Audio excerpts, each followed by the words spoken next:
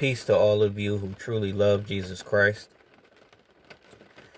Today I want to share a word that the Lord has on my heart today. And it's, are you seeking for the easy way, or are you seeking for the narrow way, the true way? You know, most people in the world today are seeking for the easiest way to walk with God. They want to basically get into heaven, but, you know, still be able to have their own lives and still have their own way. And while it sounds good, and while many people preach that way, that you can have both, it's not the way that Jesus Christ teaches. It's not the way that we see portrayed in the scriptures. It's not the example that has been given to us. Every example and every teaching shows that the way of the Lord costs. That it takes a work, that it takes every effort, that it takes being violent and pressing your way into the kingdom. You know, all of this is in the scriptures, not just my own words. The Lord says that his way is narrow and few find it. He says to strive to enter in, because many will try and won't be able. All scripture. So, you know, you can seek for the easy way, or you can seek for the truth. And the truth is that walking with God, our Creator, having a relationship with him, is going to take for you to have a true repentance. And that means that you change. That means that you stop doing things. That means that you're going to give up things. When a lot of us come into the kingdom, we are still yoked to unbelievers, yoked to family members who are still lovers of this world. And there is no fellowship between light and darkness. Darkness is always going to have hatred towards light. It was that way in the beginning. It was that way when Christ came, and it is that way now. So you have to be willing to be persecuted. You have to be willing to hate your life in this world, because lovers of the world do not walk with God. You have to learn what that means to love the world, because we are in the world, but we should not be of the world. We should not have the mind of the world. Our minds have to be renewed by the Holy Spirit, by Jesus Christ. You have to be taught by him. You have to be discipled.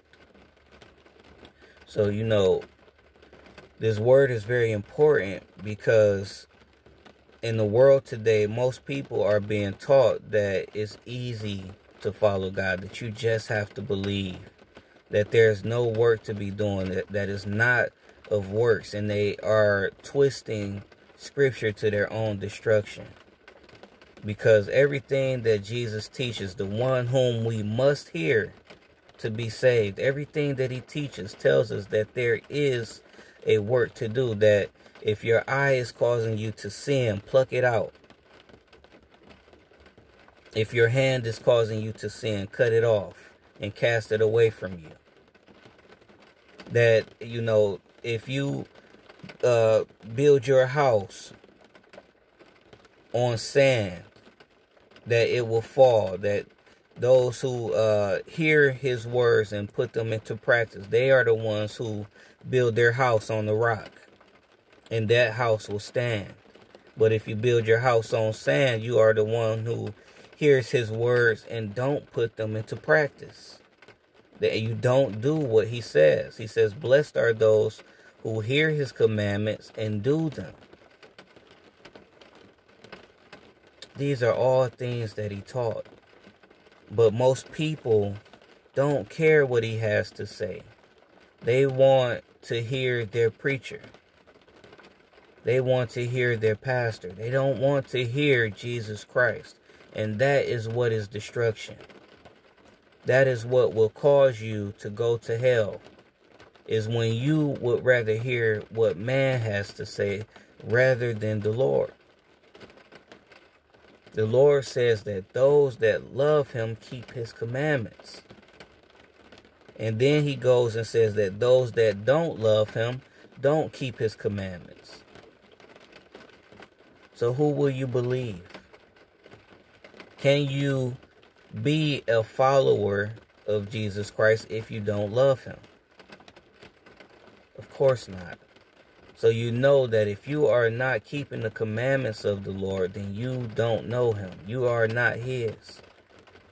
If you are still bound to sin, if you are still yoked to wicked men, the word says, woe to you when all men speak well of you. If all of your friends and worldly people are okay with you being around them, then you are salt that is worth nothing. Salt that loses its savor, the word says, is worth nothing. Where is your saltiness? Where is your light that shines before men? And see, all of these things are a part of the narrow way, the way that forsakes all that they have, the way that hates their life in this world, just like the Lord teaches. This is the way into life, and it's not an easy way. It's the true way. And the truth is what you need to seek, not the easiest way into heaven. Because in truth, there is no easy way into heaven. All gold is tried by fire. And that is the way of the Lord. He tries his children by fire because he's seeking what is precious. He's seeking what is rare and valuable. And that is those that will worship the Father in spirit and in truth. It is a rare thing because most men love darkness. Most men love their own way. They follow after their own hearts. They follow after the traditions of their fathers. They follow after the religion and way of their fathers. They don't seek the true and living God. They just do what they see. They do what they've heard. But there is one that we must hear to be saved. And if you don't get anything else out of this message, I pray that you hear this. There is one that you must hear to be saved. And that's Jesus Christ. So find out. Seek with all your heart. Seek with all your might what he has to say and obey it. That's life. There's one mediator between God and man, and it's the man Christ Jesus. So you need to know exactly what he has to say, and it's all in his word. And you hear it through asking him, going and working out your salvation with him, believing that when you ask him to show you his way, when you ask him to reveal himself to you, that he can do it because he's alive and he's real.